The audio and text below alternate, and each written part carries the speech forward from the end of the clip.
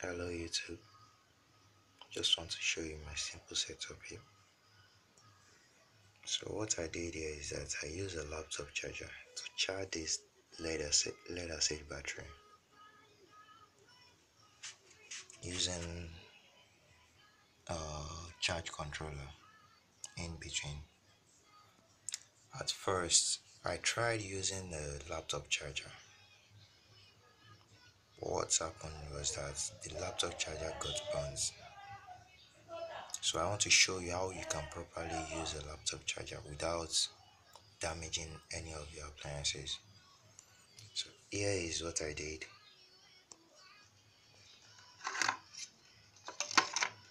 This is a laptop charger and this is a current limiter, and this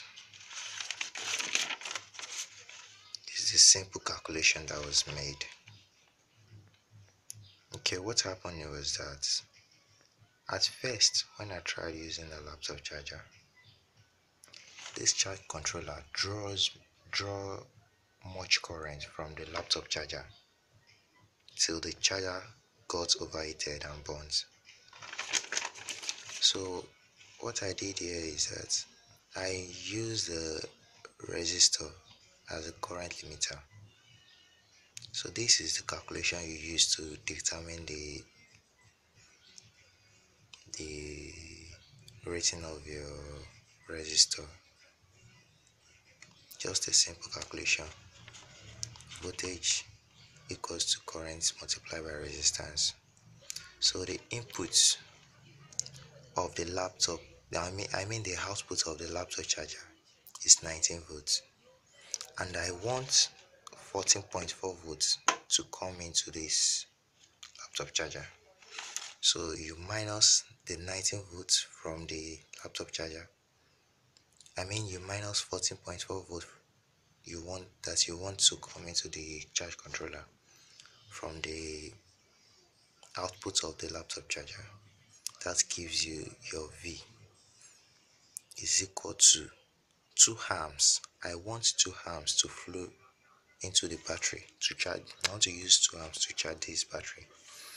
So I used 2 amps. So from there I got my resistance. My resistor value. So R is equals to 2.3 amps. 2.3 ohms. So what this does is that it limits this 4.2 amps, the current coming from the laptop charger. It limits it to 2 amps, and the voltage that flows through the charge controller is being stepped down to 14.4. So this worked fine. I tested it yesterday and it charged my battery up to 14.4 before I ran out of before they took power. Anyway, let me get back to my calculation.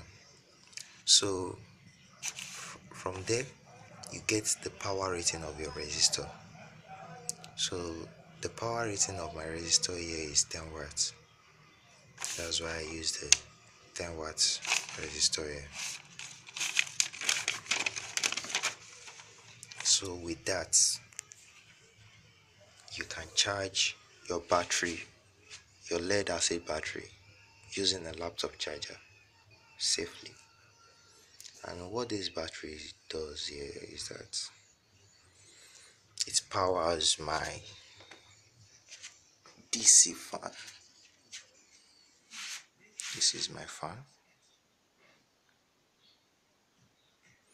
and it powers this LED bulbs here. LED lights here.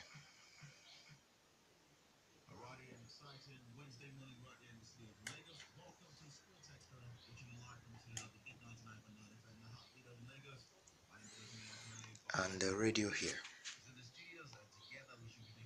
a portable speaker. Today, there's a whole lot of drama that we're waiting to see. Of course, starting from the home front, where there will be an extraordinary Congress this give me, I like the output I get from this setup, and at the same time I can connect my UPS to this charge controller to get